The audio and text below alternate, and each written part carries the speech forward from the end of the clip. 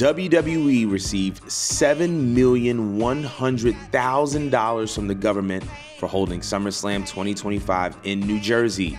It's the highest amount WWE has ever received for an event from a U.S. government entity. There are levels to this, and there are levels to this for sure.